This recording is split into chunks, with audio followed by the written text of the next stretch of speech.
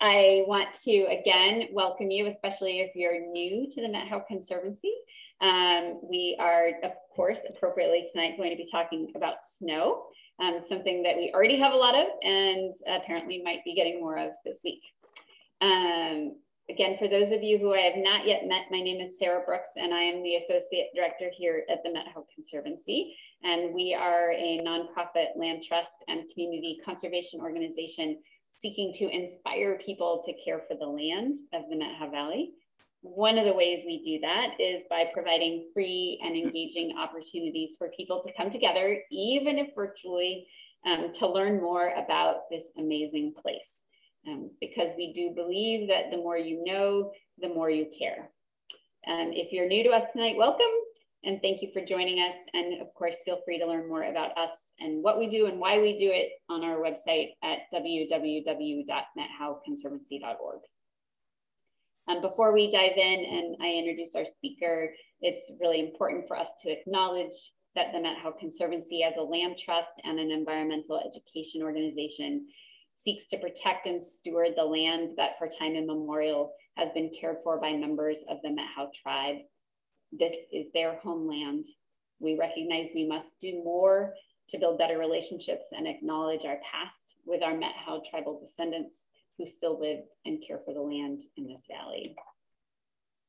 One way we can honor the Met Howe people is to pay attention and to hold reverence for and to recognize our human role in the ecology of the Met Howe Valley.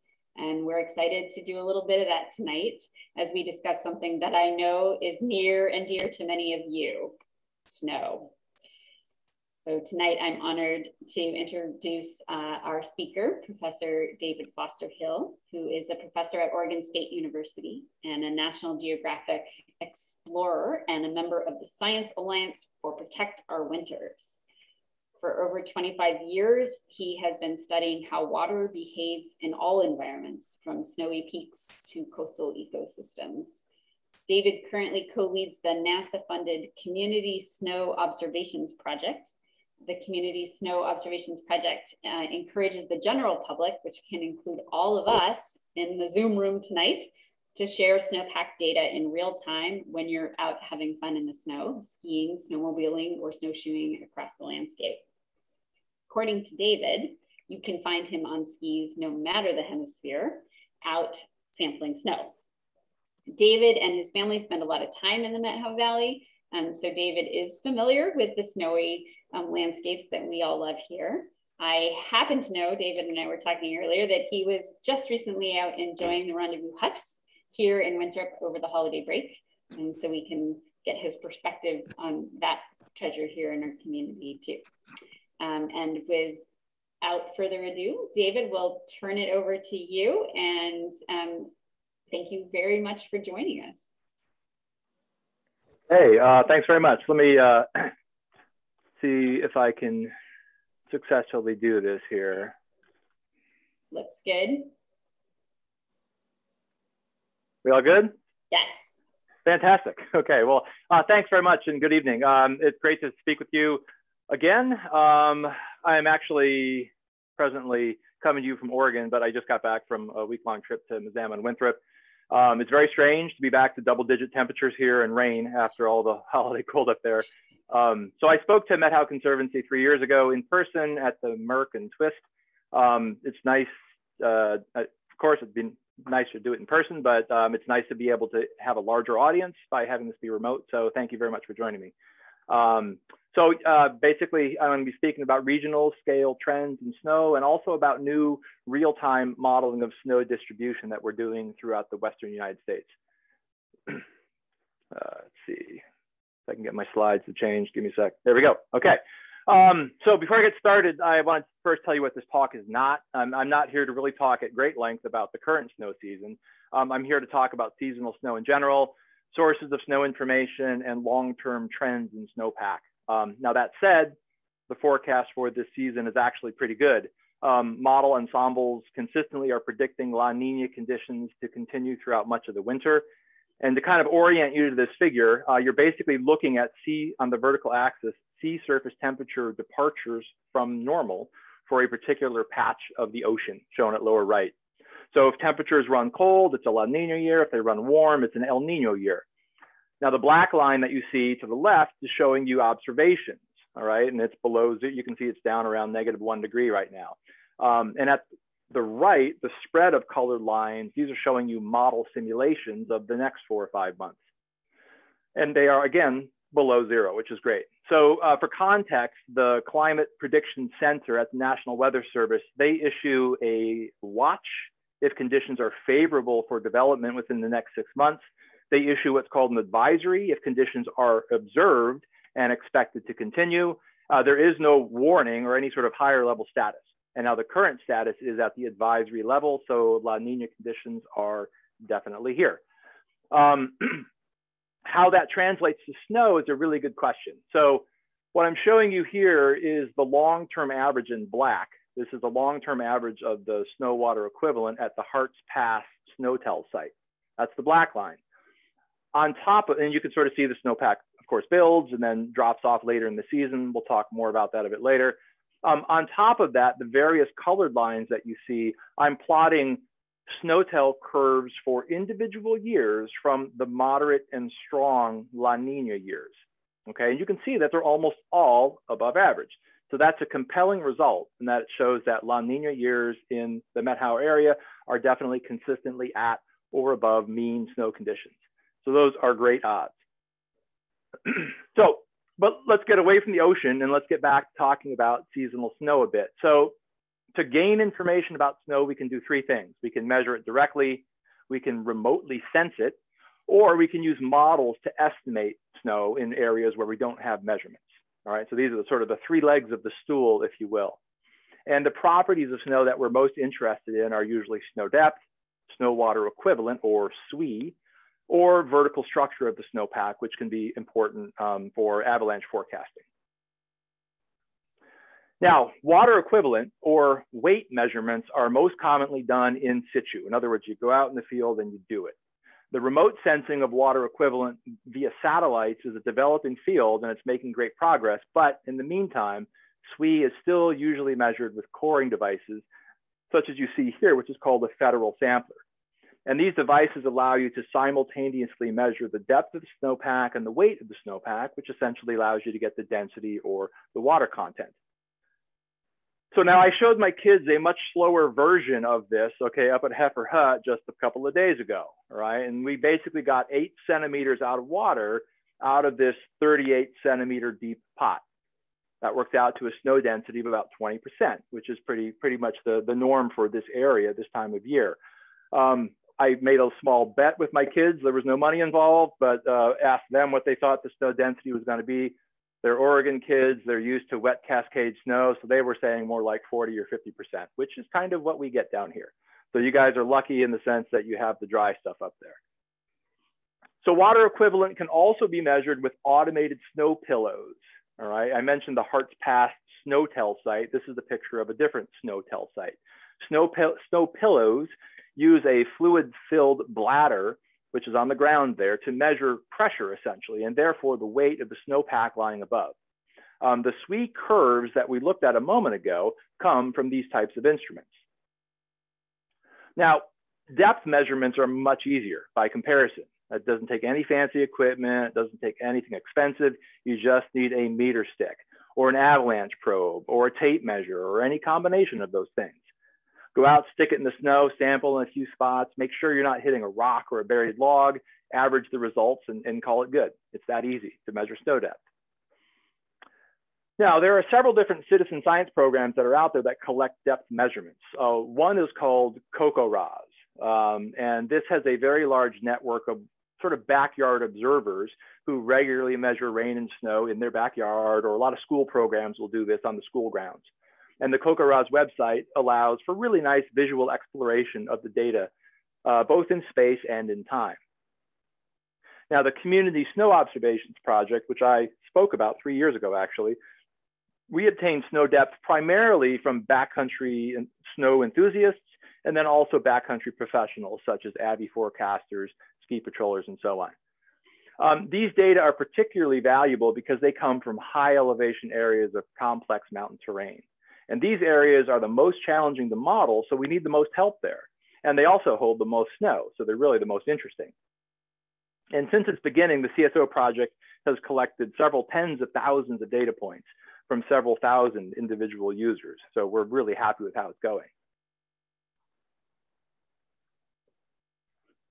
Now, remote measurements of depth are possible, okay, in addition to measuring them in situ with a meter stick.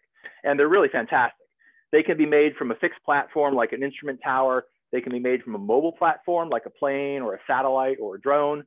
And the way it works is that the distance between the platform and the bare ground is going to be a known quantity based upon direct measurements or high accuracy GPS information. The distance between the platform and the snow surface is measured. And this is done essentially by timing how long it takes a signal like laser light or sound waves to bounce off of the snow surface and then return back to the instrument. So that gives you the red arrow in this diagram. Subtraction then simply gives you the depth of the snowpack. Now, for a fixed platform, these measurements can be repeated continuously to create a time series of snow depth. And for a moving platform like a plane or a drone, consecutive measurements over time basically get stitched together to provide you a really nice high density spatial map of snow depth. Now, programs like NASA's Airborne Snow Observatory or the SNOW experiment or SNOW-X, they use airplanes to repeatedly map selected domains. And this is fantastic. It's very expensive though, so it's usually only done once a month or a few times per season. And at the right, the very recent ICESat-2 satellite provides global measurements of elevation. Now, ICESat-2 is focused primarily on polar applications, but it does give some coverage at mid-latitudes. So it has really great potential to provide additional information on snow cover. Now, finally, there are other satellite assets out there that provide visual images of snow cover, not depth in this case, just snow cover. On the left, this is an image from the Sentinel satellite, which is operated by the European Space Agency. And this is showing you snow cover in the Mount Cook area of New Zealand. On the right, this is a reconstruction of snow cover from the MODIS sensor, which is carried by the Terra and the Aqua satellites. And you can see the very impressive snow cover over much of North America. This is not today, this is a historical photo. Okay, so we talked about measuring things directly. We talked about we talked about measuring things remotely. Finally, snow models help to fill the gaps in space and time between other measurements. And there's a lot to like about this. Okay, computers are fast. They don't mind working overtime. They don't get cold toes out in the field, so they're the perfect partner. This is a sample image of SWE as estimated by what is called the Snow Data Assimilation System, or SNODAS. Now, SNODAS products are available for the entire United States, except Alaska, at a 1 kilometer spatial scale. So that's relatively coarse. Think of a checkerboard with 1 kilometer squares, and at a daily time step. At a much higher resolution, the CSO project, the Community Snow Observation Project, we have just recently started doing real-time modeling. And we use model grids which are much, much higher resolution, like 25 to 75 meters or so. And we make this information available at mountainsnow.org, okay? And I'll talk a bit more about this a little bit later in the talk. Okay, so that's a quick tour of snow information, and there's actually a lot out there. If we're interested in making use of that information to sort of investigate changes, the most important thing to consider right off the bat is over what time scale, all right? That's a hugely important question. So on one hand, we can have very significant changes in snow from one year to the next, and this is what's known as interannual variability. Just because last year's snowpack may have been amazing, doesn't mean that this year's snowpack is going to be, all right? At longer time scales, we can have underlying oscillations, such as the ENSO oscillation, the El Nino Southern Oscillation. And this leads to changes in the snowpack at time scales of roughly like 5 to 10 years or so. At even longer time scales, all right, say a few decades, we can potentially have changes in some variable of interest. The snow might be growing in some area over the past 30 or 40 years. It might be decreasing. So this need for long-term data sets to identify long-term changes in snow, this is really important because this determines which data sets we are essentially able to use for doing this kind of analysis. Now, in the Western US, we are amazingly well situated, right, in this regard. The Natural Resources Conservation Service, or the NRCS, they maintain a very large network of snow telemetry sites, about 700 to 800. And these SNOTEL sites continuously monitor snow depth, snow water equivalent, and other variables. SNOTEL sites have varying periods of record, but many of them came online close to about 1980. So we have a pretty robust data set of about 40 years for most of these SNOTEL sites. Now, the NRCS website, which I totally encourage you to go look at later, just Google NRCS snow telemetry and you'll find it. And they have really amazing tools that will allow you to visualize the snow and how it compares to long-term averages. So now back at the beginning of December, okay, everything was very dire and people were basically freaking out over much of the Western United States. There was no snow. And you can see that in this picture on the left.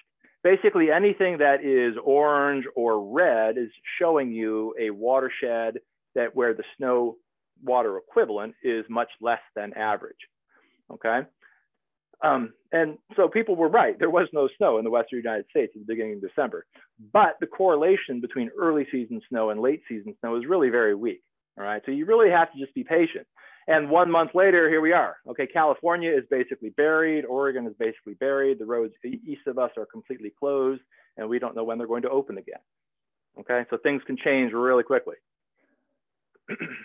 Now, there's also a very large, what is called snow course network, which is maintained by the NRCS. Now, a snow course is a location where the snow depth and water equivalent are measured manually, all right? Measurements are typically made once per month during the snow season. And there's actually a measurement site right near the Bush schools, as best I can tell from this figure, just northwest of Mazama, a mile or so. Now, snow course sites have much longer periods of record than SNOTEL sites. Some of them go back over 100 years, which is an amazing resource for doing long-term studies of change. Okay, in addition to these snow course sites, there are still other sources of snow data that you should be aware of. Many states have their own snow survey programs. California is a great example. Many state departments of transportation do a good job of collecting snow information, typically at the passes. Avalanche centers collect a lot of snow information. So in Washington, NWAC is fantastic. They have an absolutely amazing network of snow depth sensors and other sort of weather information, if you've not explored that yet. That said, for long-term trends, if we want to look at stuff over the past 30, 40, 50 years, the NRCS data sort of still remain the gold standard for analyzing change.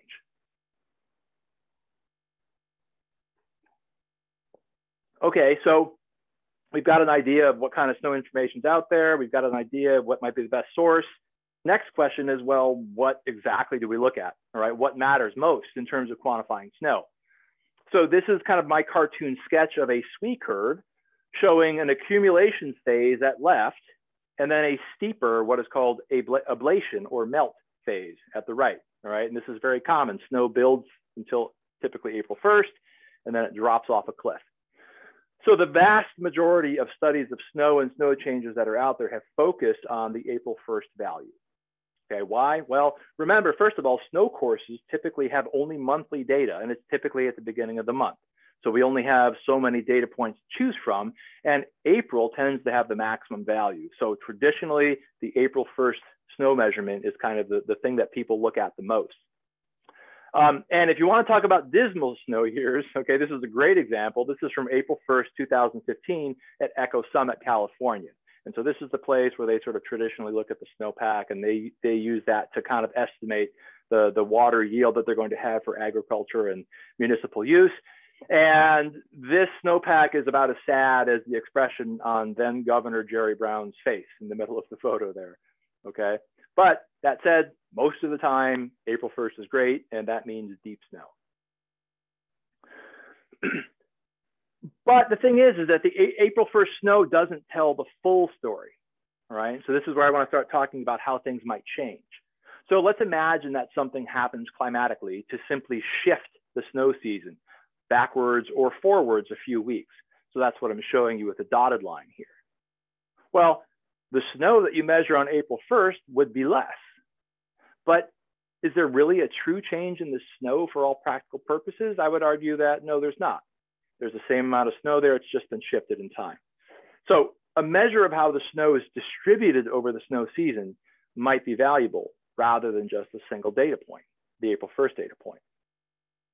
So something else we could do is we could consider the number of snow-covered days as a useful metric.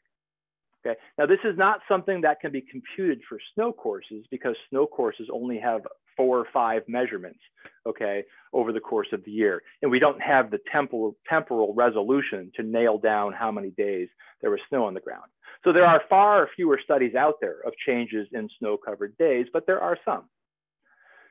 Now, if the shape of the SWE curve, and by shape I'm simply referring to the geometry of this triangle, if the shape of the SWE curve never changed, then the maximum snow, the height of the triangle, and the snow-covered days, the base of the triangle, that would tell you everything that you need to know in terms of changes. But the story gets more complicated because in some areas, snowpack is becoming more intermittent with numerous episodes of kind of rain on snow causing significant melt in advance of the April 1st peak, or simply warming might be causing that. So a few years ago, Keith Musselman and some other authors introduced the idea of what's called a melt fraction, all right, to quantify this. What this melt fraction is it's defined as percent of total melt that occurs before April 1st. Now, if you look at that purple line, if you look at that triangle, that SWE curve has a melt fraction of 0% because all of the melt occurs after April 1st. On the other hand, the orange line that has the zigzags going up and down, that probably has a melt fraction of about 50% or so, because there's a lot of melt going on before April 1st. Okay, so this is another way of looking at the snow. But even melt fraction might not be the best, most complete measure of the true value of snow. Okay, the true value of snow includes things like, well, it reduces flooding. It provides ecosystem services. It provides recreational services. In this figure that you see here, the purple and the orange SWE curves have very different melt fraction values, like I mentioned on the previous slide. But if you look at them, they seem to sort of more or less have the same amount of snow being stored throughout the season.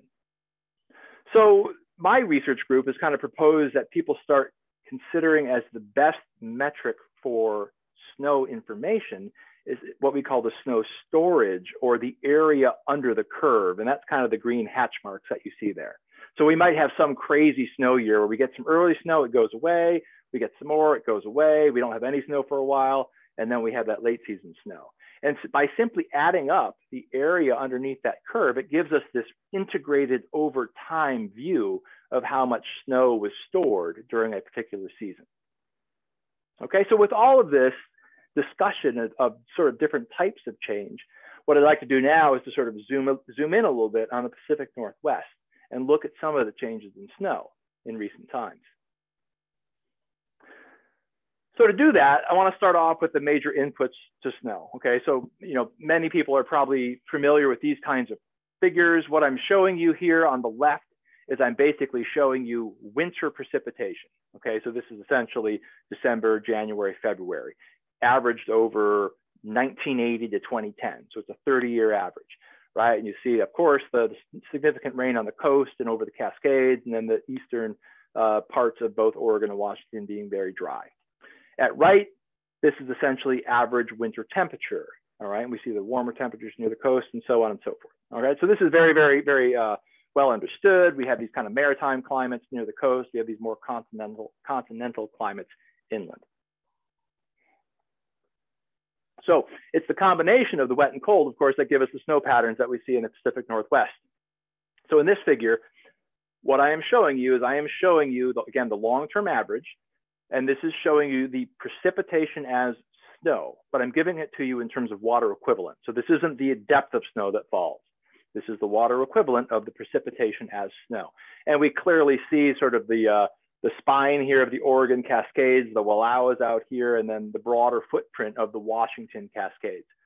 So if you're curious, Washington, the state of Washington averages about 1,000 millimeters of total precipitation annually, averaged over the whole state, and about 15 to 20% of that, again, averaged over the state, falls as snow.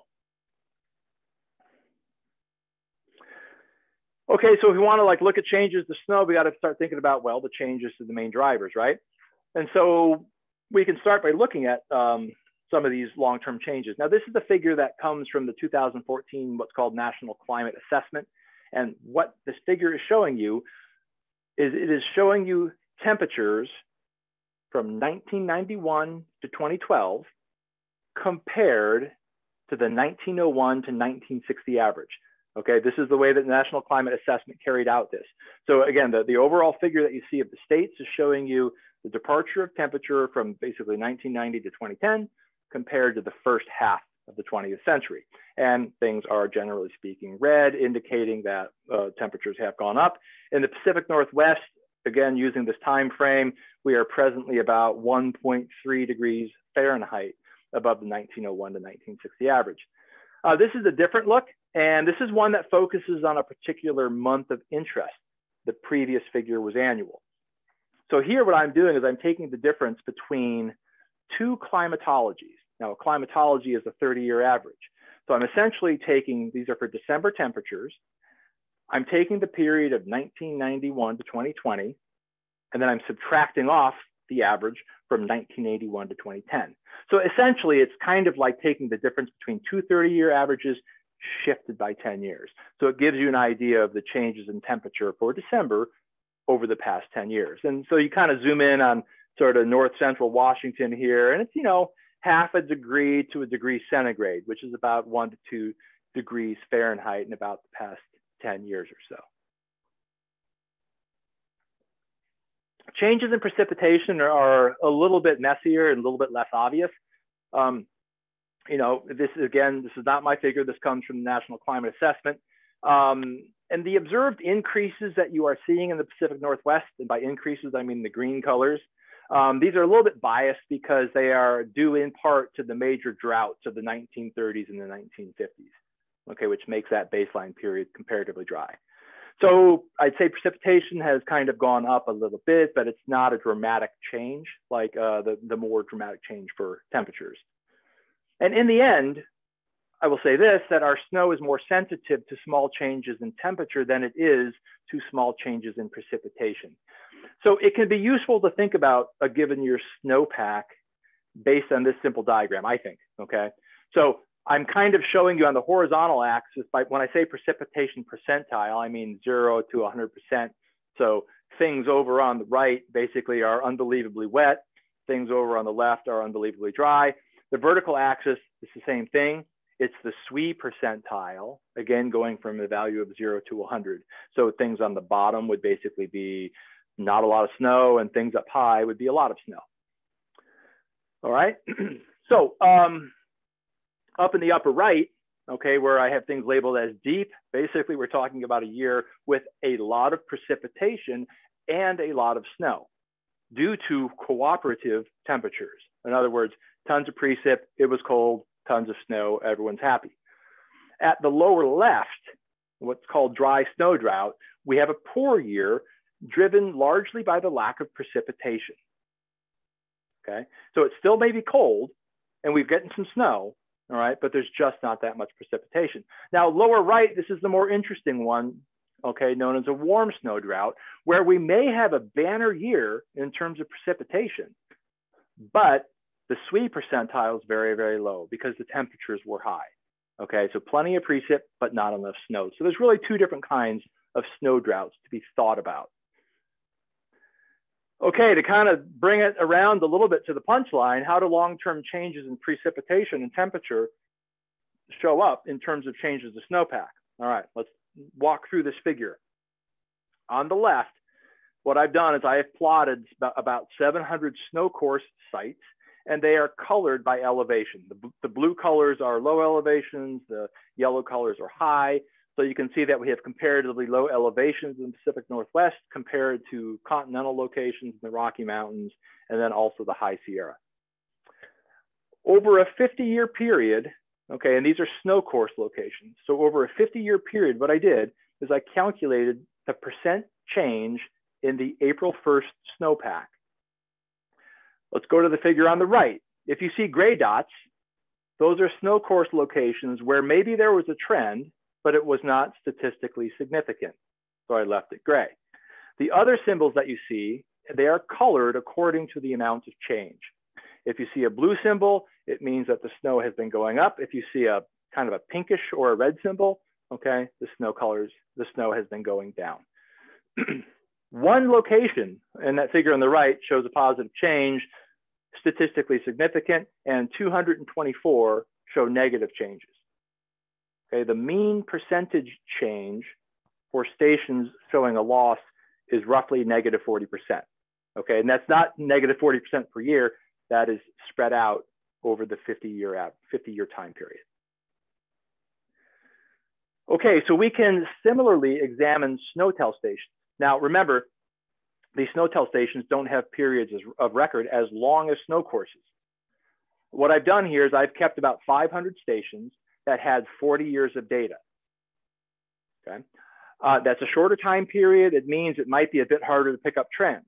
So on the left, what I am doing is I'm doing the same kind of calculation for April 1st SWE. Right? 3 stations show increases, 50 stations show decreases, and the mean change for stations with the loss is negative 48%. Now, let's go over to the right. I am doing the same thing, but I am now making calculations of change in that snow storage idea, where we integrate the area under the SWE curve, right? And there are some interesting differences. Like if you look at Utah, we see a lot of reduction in the April 1st SWE, but we don't see very much reduction in snow storage. And this could be due to snow being on the ground for longer periods. So it's a sort of a flatter triangle, if you will, but wider. In Oregon, we have pretty minimal loss of April 1st SWE, but we have pretty significant loss of, or greater loss, I should say, of snow storage. And this could be due to a shorter snow season. So the maximum snow doesn't change, but those shoulder seasons are starting to go away a little bit, and that gives us less snow being stored. I would say the take-home message here, though, is for both snowtell and snow course data, is that there are not a lot of blue markers in these figures. One last thing that we could do is that we could analyze historic trends in snow using model data, okay? And this, what I'm showing you here are, because snowtell sites are only discrete points, okay, on a map. If you actually make use of snow models, you can now look at snow anywhere, as long as you believe the model. So here what I'm doing is I'm considering changes in the snow storage for individual months.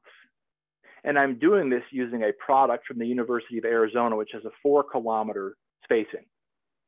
So in winter months, we see kind of modest losses on the West Coast, not too bad, but we actually see some gains in some Rocky Mountain areas and in far northeastern Montana and North Dakota and so forth. In a more sort of what I would call like a shoulder season month like November, that's the figure on the right. Here we, again, the oranges and reds and yellows are kind of unfortunate colors. That means that we basically are losing snow at those times. Okay, so that shoulder season is kind of getting eroded away a little bit. Okay, so that's all looking backwards. What about looking forward, right? For us to estimate what is most likely to happen with future snow, we have to use computer models. There is no data, okay? It hasn't happened yet. Now, as soon as you start talking about sort of climate models and snow models and so forth, a lot of caveats. There are many different emissions scenarios to consider, you know, optimistic scenario, pessimistic scenario, and so forth. There are also different future time periods that we could model, mid-century, end of century. And then finally, there's, you know, 30 or 40 or 50 different sort of global climate models out there that one could use. So we don't really want to zoom in on one particular model, but it's a good idea to sort of like take an average of a bunch of different models to try and get an idea of the variability. So here's just one example, okay? I am going to show you, this is a long range estimate for pessimistic emissions scenarios, what is called the RCP 8.5 scenario. On the left, so this is showing you the period of 2071 to 2100 compared to 1980 to 2010. And the colors are showing you the change in mean winter temperature in degrees centigrade. And there's a lot of red and orange there. Okay, so this is not unexpected. Basically, broad-based increases in temperature are expected. The figure on the right, this is showing you a change in winter precipitation, not snow, winter precipitation. Okay, and we actually see in the Pacific Northwest some predictions that winter precipitation is going to go up. So there's some good news and there's some bad news. More precipitation sounds great, but if it's warmer, it might be more rain than snow, which wouldn't be so great. So when we combine those pieces of information, we can now look at sort of what's the prediction for changes in snowfall for this future period. Okay, so that's what I'm plotting for you here. These are not percentages, these are raw numbers. I'm showing you the change in precipitation as snow in terms of water equivalent, but everything is basically negative. Okay, so there really are no places where snowfall is predicted to go up. It is predicted to sort of go down across the board.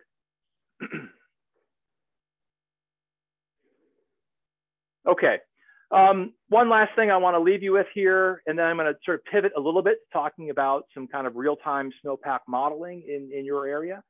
In the Pacific Northwest, so this is a slightly different figure.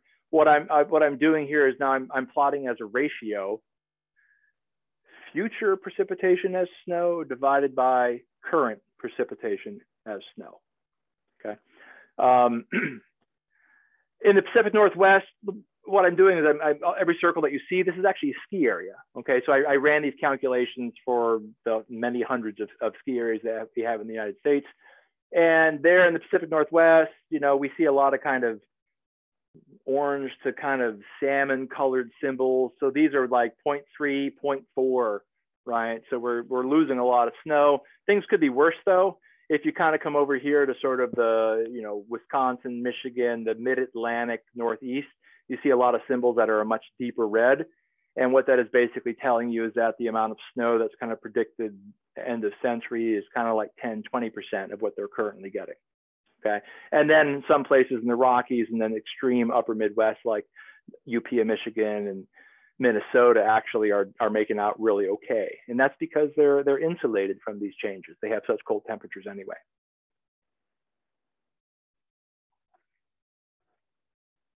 Okay. So earlier, I briefly told you about how snow models can fill the gaps between observations. And I mentioned what is called the SNODAS model, which is a product from NOAA. And that covers the whole USA, but it's only at 1 kilometer. So mountainsnow.org, which is basically an outgrowth of the Community Snow Observations Project, this covers key high mountain areas, but at a much finer resolution, between 25 to 75 meters or so. Now, the mountain snow product is produced by the CSO project. And what we do is we directly assimilate measurements that we get from backcountry users.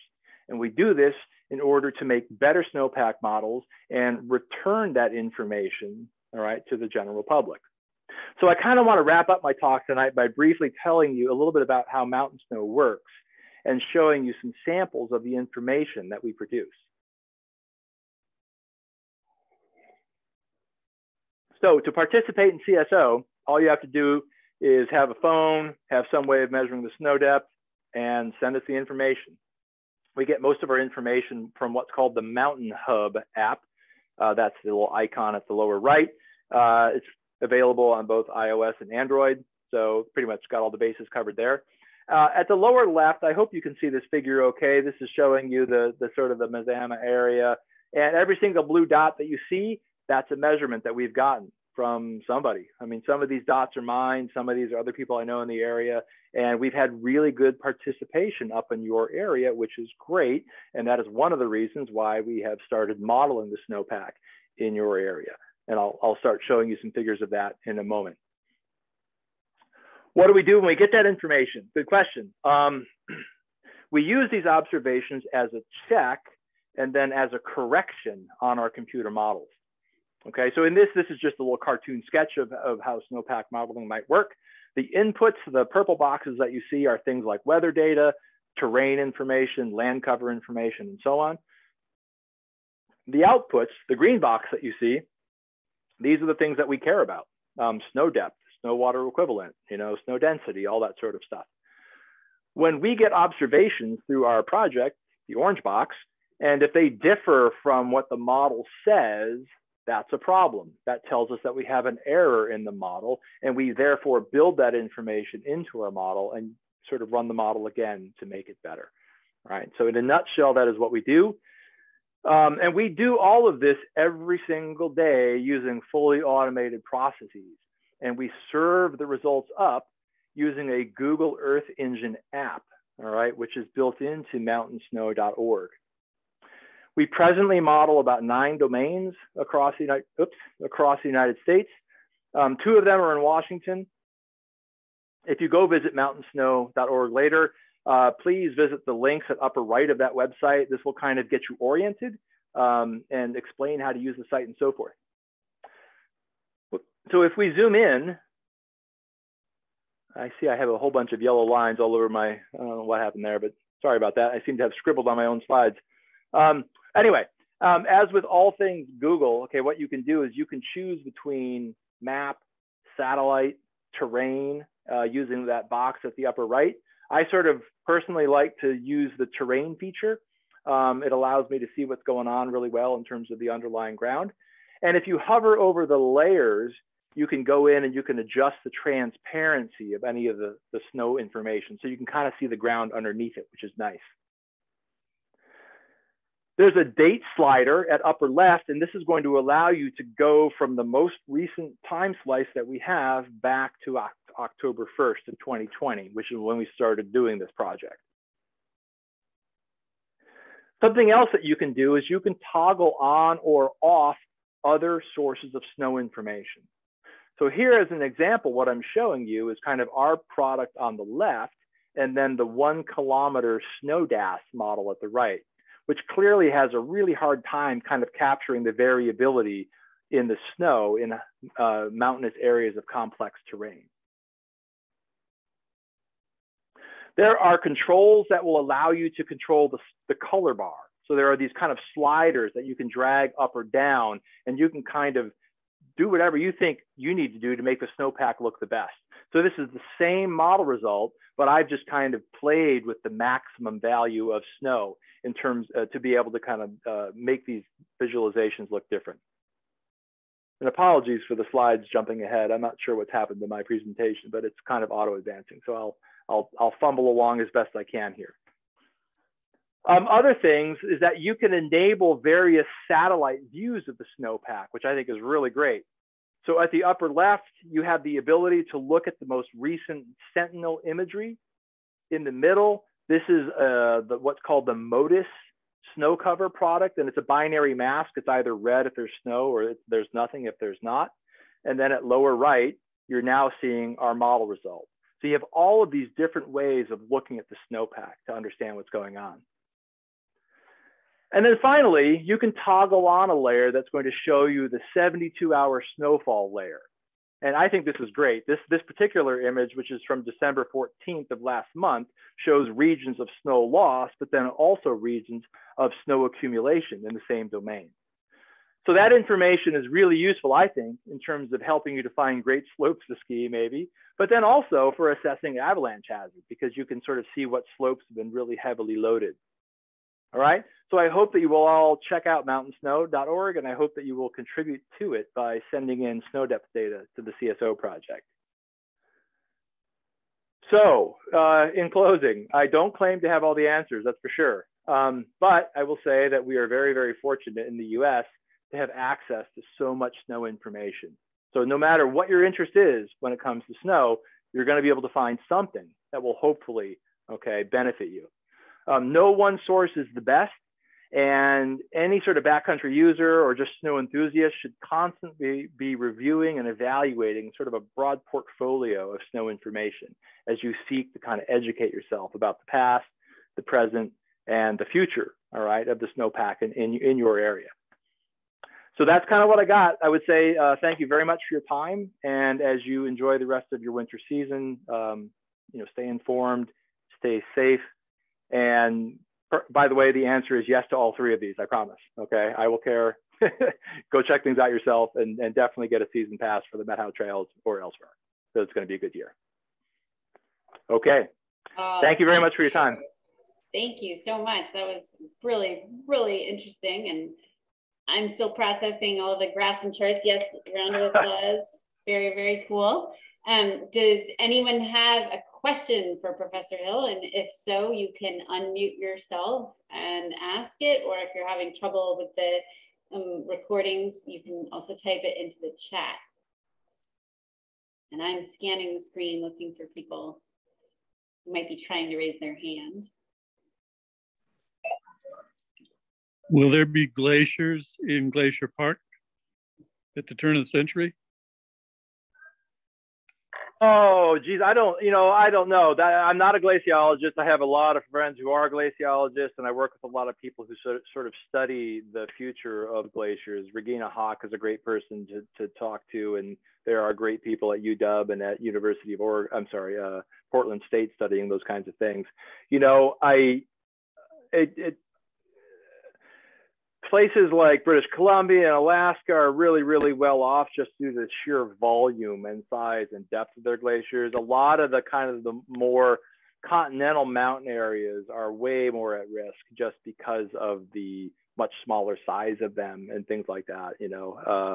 I know it's a constant sort of discussion here in Oregon about what remaining glaciers that we have and glaciers that we're presently, losing in the Three Sisters area and those kinds of things. So I haven't looked at the most recent studies for glacier itself, but I know that plenty of people are worried about that, and it's certainly at a greater risk than these other areas like South Central Alaska and those kinds of places.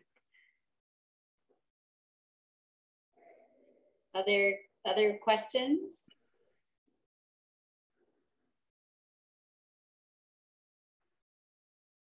So many screens here of people. It's awesome. I guess I have one quick question, Professor Hill, which is that when you've obviously been studying this for a long time, and your kind of progression of thoughts to move towards snow storage as an important measure to look at, what other things do you pay attention to that either give you hope or cause you alarm?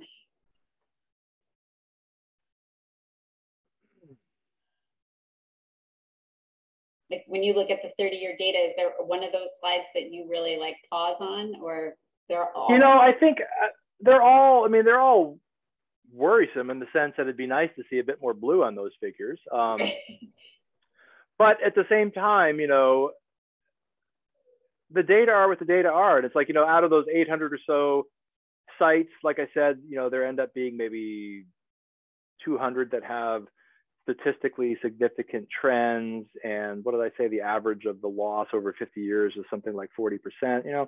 I don't know. I just encourage people to look objectively at the numbers and don't, try to extrapolate those too far. It's kind of tempting to look at something and be like, well, it lost 50% in the past 40 years. That means it's all going to be gone in the next 40 years. That is a little bit pessimistic, I think. I think that all that we can do is continue to look at what is actually going on with the data. And yes, they are all going down. That is unfortunate. But I try not to lose sleep over thinking too far into the future, to be honest. Yep. We have a question in the chat box here about how might this data impact our river flows over time? Sure. So, some of the things that I have worked on in Alaska, I've done. So a lot of my work 5 to 10 years ago has been based in Alaska, and up there, in particular, so the runoff that they get in the rivers there really is sourced from three areas. It's sourced from rainfall that runs off directly. It's sourced from snow melt, which peaks in sort of May and June, and then it's sourced from ice melt that continues through July and August. And so you can kind of look at the contributions. When we do this modeling, we can look at the contributions of each of those three flows and how they add up to the total discharge that one might see in a river. And something that I'm super interested in is like, well, over 20, 40, 60, 80-year time periods, how is that going to change? And in some cases, it may end up being that, the overall discharge that is going to run off may not change that much, but the timing of that discharge is likely to change very significantly. You can have areas which are dominated by snowmelt right now. And so, those river hydrographs have this really strong peak in May and June, and that is very likely to change in the future. So what's going to happen is you're going to end up having sort of decreased summer flows, and you're going to have increased winter flows as we have more and more winter precipitation coming as rain. So kind of the overall net effect is kind of a flattening of the hydrograph. Right now, does that matter? Well, it depends on what you're interested in. Are you interested in water resources? Are you interested in agriculture? Are you interested in ecology? All of those things are impacted differently by changes in the timing of runoff. If we start losing snow melt and having more stream flow coming directly sourced from rain, stream temperatures won't be quite as cool and those kinds of things. So there are lots of really interesting things to consider. So even though the river discharge in an annual sense may not change, we're going to have lots of interesting changes in terms of timing. And then also in terms of how it's distributed, because other things that people are looking at, and this is getting outside of what I work directly on, but there are plenty of people that look at like, what's the likely future going to be in terms of precipitation, but in terms of how it's distributed. So not just looking at like annual values, but like frequency. Like, are we going to have, it's possible we may end up having the same overall rainfall, but it comes in fewer, more intense, episodes. And again, that has lots of interesting applications. If you're looking at rainfall on landscapes that have been burned, you can have different types of runoff events because the percolation into the soil isn't quite what it once was. So how that precipitation comes is really interesting, and that has lots of interesting applications. Great, thank you. I have two questions sort of related to tree cover. One, do the effects of summer fires and the loss of live tree cover have any real effect on the snowpack? Sure, that's a great question. So yeah, the kind of the snowpack modeling that we do, we use one particular snowpack model. There are many other ones out there. Most of them use a land cover data set as one of the inputs. So it's important for us, it's important for the model to know when the snow is falling, what is it falling on? Is it falling on open grasses? Is it falling on conifers? Is it falling on other types of vegetation? Because that all affects how quickly it gets down to the ground, all that. So land cover is an important input to snowpack models. And so if you have a landscape that burns, now all of a sudden, the properties of that particular area are different in terms of interception and those kinds of things. And that's easy to adjust in the model. You can adjust the parameters that affect that. A sort of somewhat more interesting aspect to look at, and again, this is stepping outside of my area of expertise, I would point people towards Kelly Gleason, who is a professor at Portland State. And she does a lot of work in particular on snowpack processes in burned areas. And one of the interesting aspects there is the black carbon. So you have, all these burned trunks, and then you start to have all this black carbon sort of flaking off. And when that gets blown onto the snow surface, it massively changes the albedo of the snow. And so now solar radiation is not being reflected off nearly as much, and it's being absorbed into the snow. So that can totally change for sure how quickly how long snow sticks around, how quickly it melts off. So there are other people that do research exactly on that topic, and I'm not one of them. Fascinating. What happens to snow if we meet the low emission scenarios of the Paris and Glasgow agreements? Sure. So that's a great question. I have a version of this talk where I sort of show a sequence of results where, I sort of showed you, okay, this is like what the end of century temperature and precipitation and therefore snow is going to look like under the most pessimistic scenario if you look at sort of the RCP 4.5 or the RCP 2.6. So these are other greenhouse gas emission scenarios, which as that number comes down, it's becoming essentially a more and more optimistic scenario in terms of being able to contain emissions. And as one would expect, the negative impacts that you see in terms of the reduction of precipitation as snow, those become less, right? It's not like a linear curve, but it is a sort of a monotonically increasing curve where if we do a good job of keeping emissions low, the reduction in snow is going to be not that great. And then as we get worse and worse, it scales up. Okay. So those figures I showed you were kind of worst case scenario figures. Great. All right. I think our last question for tonight, can you briefly outline the actual process for how a backcountry user takes and then submits a snow depth measurement? That is, how can we help out? Sure. So the best thing to do is to actually go to the communitysnowobs.org website. And, if you kind of look at the boxes, the choices across the top, there's going to be like how to get involved or tutorial or things like that. And it really all that you need is like a measuring device. And, people who are backcountry skiers already have one. I don't know how well that shows up, but this is like one of my avalanche probes right here, which is a 3-meter measuring stick. All right. It's a great tool to have. You don't have to have that though. That picture I showed you of Heifer Hut, where I was measuring snow with my kids, I forgot my avalanche probe at home, like a terrible skier. And so I just got a dowel, a wooden dowel, and I just took a Sharpie and I measured off every 5 centimeters up to 80 centimeters. And that was enough depth for me. And so I measured snow all the way up to Heifer Hut. Okay. So you don't need an expensive tool to do this, but you need something to measure the snow with. Next thing you need is you have to have your phone with you. All right. And this is important because these measurements, we need to know when they occur and we need to know where they occur accurately. And so when you take your phone with you when you're out in the snow, okay, even if you don't have cell service, your phone has a GPS in it and it knows where you are. Okay, as creepy as that sounds, it knows where you are. Okay, so you can use the Mountain Hub app. Okay, and you get that downloaded on your phone. And so you're out in the field, you assemble your avalanche probe, or you take your wooden stick, you measure the snow. All right, you get a 70 centimeters. What do you know? You pull out your phone, you open the app, and there's a sequence of steps that you go through in terms of logging that 70 centimeter or whatever it is depth. Okay, and that's all there is to it. Your data will show up on our website the very next day. Okay, which is really cool. We have all of this stuff totally automated. And again, if you don't have cell service when you're out in the field, that's okay. You enter the information on your phone and your phone hangs on to it.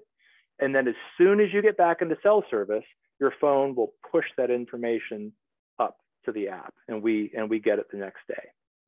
Okay, so we intentionally kept this citizen science project as simple as possible to sort of make it as easy as possible for anyone to participate. All right, anybody can measure the snow. I'm pretty sure most everybody these days has a phone on them. Some may not. And if you are in a situation where you don't, I will say you can use a desktop computer to enter this information. It's just a lot less convenient. It really is. Great. Okay. Well, so hope that helps.